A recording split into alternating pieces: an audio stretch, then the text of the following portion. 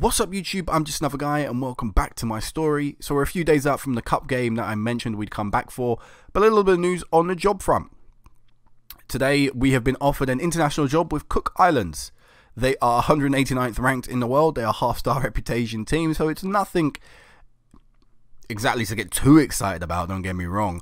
But it's the first job in international management, the first senior job, and we will be taking it. I'll be going ahead with it, accepting the offer, and there we go. I will leave my under-23 role with a somewhat decent record, I'll be honest. You know, what did we do? We lost 2-3 games in charge of them, and obviously the big one itself in the Olympic qualifiers final. But we put in a fantastic display. We were unlucky to miss out there, obviously that last-minute chance. If we'd have taken that, we'd have gone at least through to extra time. Who knows what would have happened from there. So there was potential there, but it's time to move on. We moved to another Oceania club. We moved to Cook Islands. I don't actually think we have a competition with them coming up for a little while yet.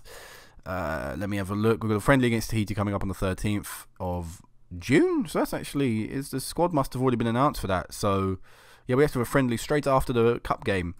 Which, do I want to do that on camera? No, we won't do that on camera. No. But yeah, so for Cook Islands, like I said, I don't think we've got any competitions coming up. We were part of the Oceania Nations Cup. We were knocked out. As a result of us getting knocked out, we actually failed to qualify for the...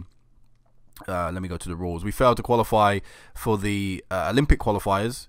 So if we were in the first round, then you have to progress through to the second round. The second round progress for the semi-final, which are Olympic... which I think... Yeah, no, sorry, yeah. So it goes to a semi-final, etc. So blah blah blah. It all moves on. So someone wins this, obviously. So that's New Zealand. Fiji are hosting it. But if you get to the second round and you finish in the top 3 in the second round, you end up getting a World Cup qualification spot. So obviously we didn't make it past the first round. These 3 teams all made it through. So I don't know when our next competition will be for Cook Islands. I don't know if we'll ever even take them to a competition. Obviously, we've got a little while to wait, and I'll still be looking for other international jobs, seeing what's out there and stuff. But it's the first step on international management on a proper scale. Obviously, we've not got fantastic players. Here's one of our best ones playing for Otaka University in New Zealand, and a few others. We got apparently some decent players compared to the rest of this nation, but I doubt they're up to. They're not fantastic. I can see for a fact right now they're not great players. But hey, I say it's a little bit of history. It's now technically our 3rd job in management. As you can see, Gailing International, Fiji Under-23s, and Cook Island. So yeah, I'm going to cut now. We'll meet you back for the Gailing International game in the Cup.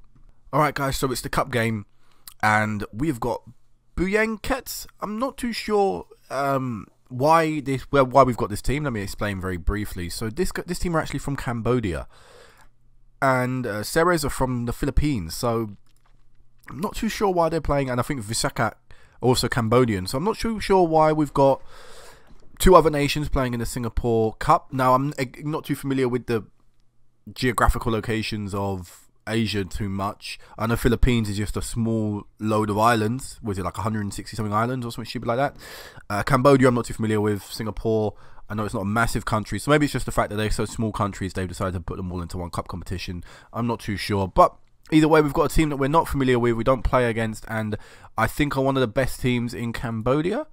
They are the highest reputation anyway. So I'm like 15.95 million. How many people are in Singapore?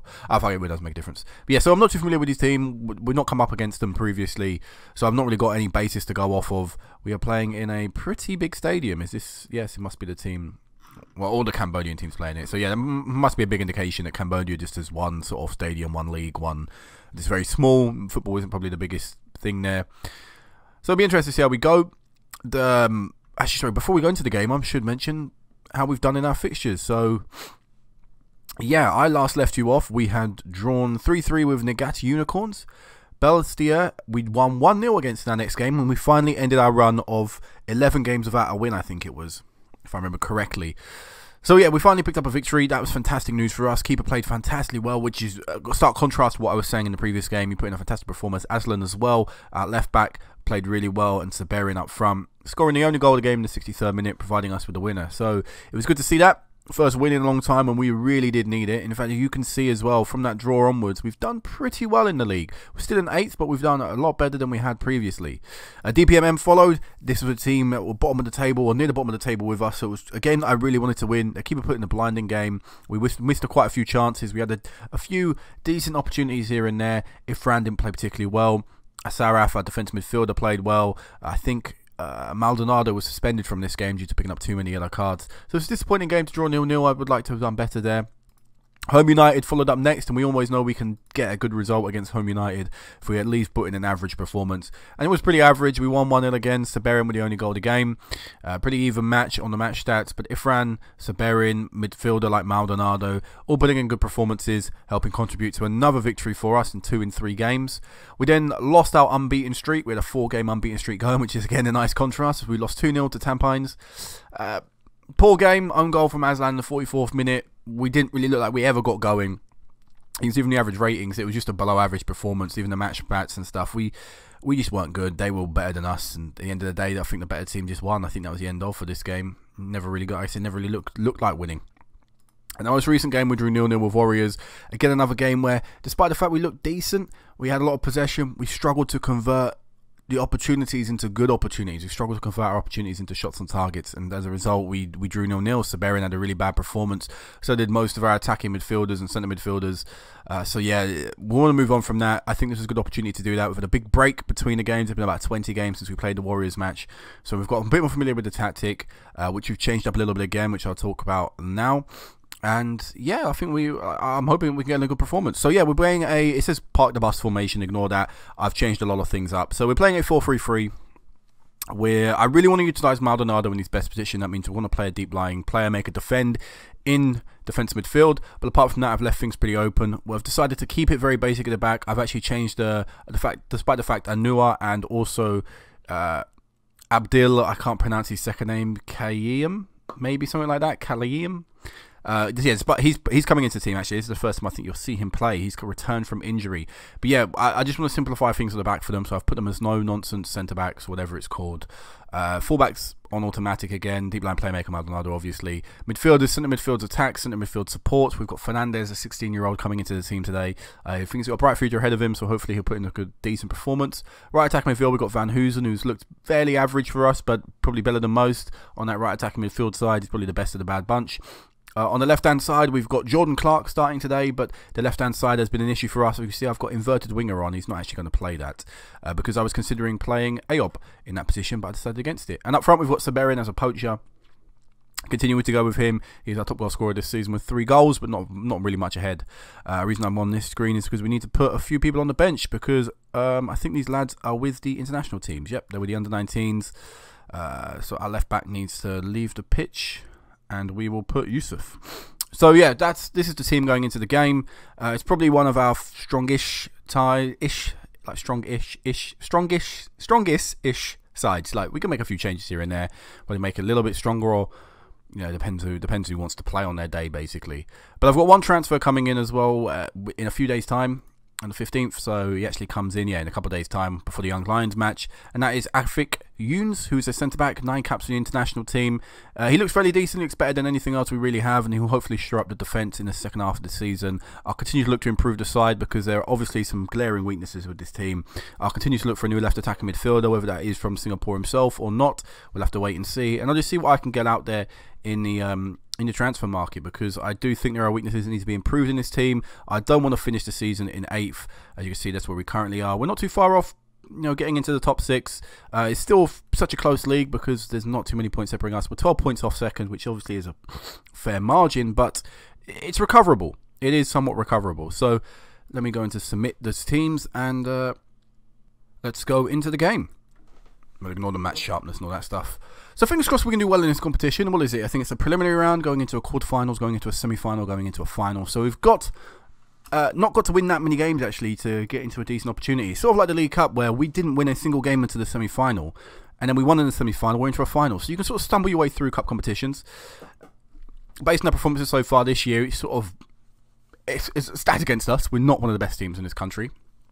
But I still have hope that in a one-off game, if we turn up, if a few players take their opportunities, we can win games. I mean, we've had a half chance here. We've not seen it on camera, but we've had a half chance. And if we convert that half chance 1-0 up, that's the difference we need to make. We need to take every single little opportunity we can get, which may be a lot to ask at this level of football because the standard's not great. Applin there with a opportunity to give us the lead. It was a long shot though from outside the box, so can't really put too much pressure on him.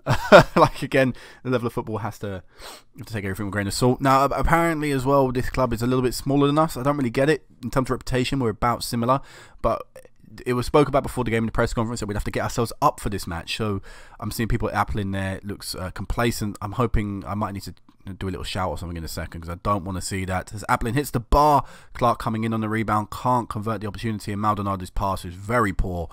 He's trying to get it back in the danger zone a bit too quickly. Should have took his time and looked to pick a pass out. Here is Maldonado. We're trying to use him as a creative outlet for the team and let people in front do the rest for him, but it's not worked so far in the way I've wanted it to. Anyway, Maldonado's not really had a major standout performance. No, he's got a few sevens and stuff, but I wanted to stand out. I want to see him pick up man of the match a couple of times. He's good enough to do that, but he's just not quite hitting them heights yet. And whether that's the players in front of him fault, it's hard to say, but it's not something I'm not seeing right now. It's a good ball here to Van Hoosen. Can he find Seberin in the box? He finds Applin instead, and it is a goal. Applin's been pushing for that all game. He's been getting in the right positions, coming in late into the box, and we finally take the lead, 1-0. It's been coming. 0 shots from them in the entire match. They've had a fair amount of possession, but they're not doing anything with it. So, yeah, I'll take that. I'll take that indeed. 1-0 up at half-time. That would be good if we can bring it back in. Clark and Fernandez not playing well. Ifran struggling a little out there as well. But we shouldn't be too worried about the defensive aspect of the team because it is about going forward. But we've only converted 3 of our 10 shots. It's a less than a 33% conversion rate into shots on target. It's again the same issues sort of presenting themselves for the team. Clark is really struggling out there. We're going to take him off. This is kind of the issue that I'm saying. We don't really have a left midfielder that is pulling in these decent performances. Let's put Ayob out there as an inside forward. See what we can do with that. Seberin still up top. We'll keep him there for now. Not had a clear opportunity yet. Lack of creativity probably in the side once more as we struggle to create. I said that ball through, that killer ball that will create an opportunity for Seberin just to kind of slot it home in a one-on-one situation. Got to watch out here. There's a little few gaps presenting themselves in our defence. It's a good save from Nagara. They've hit the post as well. Dangerous attack from them. I know it doesn't say click opportunity, but it was a good opportunity in its right. You know, it presented a threat for the keeper that he had to save. Clearance forward. Seberin chases it through, 1-on-1 with the keeper, and he just can't get it the right side of the post. God damn, that's unlucky. Fernandez we're going to take off. He's not really stepped up today. We're going to put Kazman on, who is someone that he actually scored a good goal a few games ago. We'll bring him on again. We kind of need Fernandez to play due to the under-23 rules, but Kazman probably would be the starting player if not. Seberin here needed to wait for other players to get forward before he played that in, because he played that to absolutely no one. In fact, this is a ball over the top from them, and it's Nagara with a good save. Since that last live com, I will say this about him. He has put in some really good performances. He has saved a few one-on-ones. He's kind of not. I can comfortably say that he's not been at fault for any of the goals. I've not looked at it and gone, oh, he probably should have saved that. So yeah, I don't know what it is. I don't know why it's turned around all of a sudden for him, but he's looking like a better goalkeeper this past month or so. And for the last substitution, we're going to make an attacking change. We're going to take Seberin off, who's not looked good today. We're going to bring Samian on, and we're actually going to show him to advance forward. I don't really like playing poachers up front by themselves, but my coach was like, oh, you know, you should give it a go. So I have, and I still don't think a poacher can play up front by himself. I don't know where he's getting that from, so I think I might have to change that with the tactic as well, and sort of move away from poacher, move more towards advance forward, maybe even pressing forward. Samian here with a good opportunity. He's nicked the ball off the defender, and before I could even finish the sentence I was on, he'd already took the shot way too early. Take your time, or look back, try and look for support. I know we don't offer too much in the way of support, but you've got to look for it at least. I'll win the game either way. 1-0 in the end. Enough to see us through. I'm really not happy how much we let them back in the game in that second half. We should be doing a lot better there. But 1-0, we're through to the next round of the Cup. What is it, the first round? Quarterfinals here. Like I said, quarterfinals as well against Home United. A team, like I said, we've enjoyed playing since I've been in charge. We have... Oh, I don't know why these are all highlighted. Since we've been in charge... Oh, these are the games we've been in charge of. Yeah, so since we've been in charge, we've won 4-1, 3-1, we've lost 2-1, and we won 1-0 most recently. So we have a decent record against them, hoping for a good game. When do we play that? Oh, it's a two-legged affair. Jesus, that's not good. I'll probably meet you back for the end of the League Cup like we did last season. So the final game of the League Cup, we'll give a little update of how the transfer window went, because I think that's near the end of the transfer window, or just after the transfer window closes. Give you an update as well with Cook Islands. We'd have managed a game by them. And what else will we? And yeah, see if we can get through to another quarterfinals or semi-final of the League Cup. Obviously, matching what we did last year. So yeah, this will be it for now, guys. Good news, at least at the end of the episode. We are on a massive, obviously massive L at the start of this season. We really need to turn it around. We're somewhat in the process of doing that. Obviously, the tactic is still not fantastic, but it's good enough to at least enable us to get a few results and not look absolutely terrible. So yeah, guys, until the League Cup final game of the group, peace out.